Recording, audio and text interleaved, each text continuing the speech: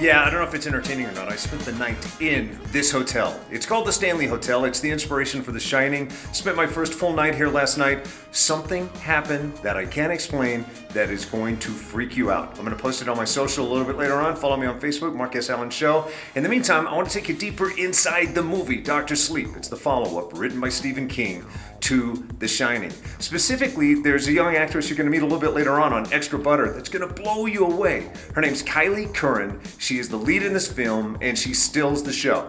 Here's a sample.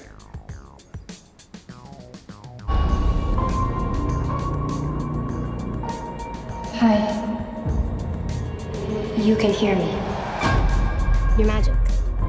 Like me. I don't know about magic. I always called it The Shining.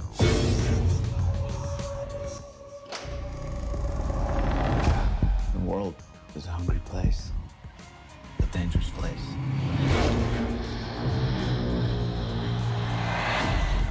These people, they hurt people like us.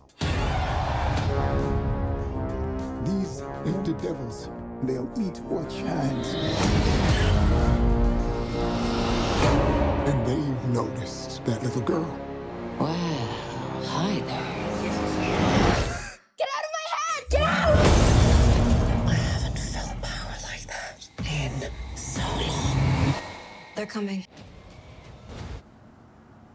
Wait until you see this young lady's work. She is remarkable. She is going to be a big star after this movie comes out. Now, Kirsten, Warner Brothers has embargoed my review of the film until October 31st. But screw them. I'm not some puppet. I'm a journalist. So here's what I thought of the film. This fool. All right, I can't tell you about that, but can I show you one more thing, Kirsten? Before we wrap it up, Kirsten, I got to show you one thing that I found super creepy in my room. Why is there a lock on the outside of the closet? I'll leave you with that. Back to you.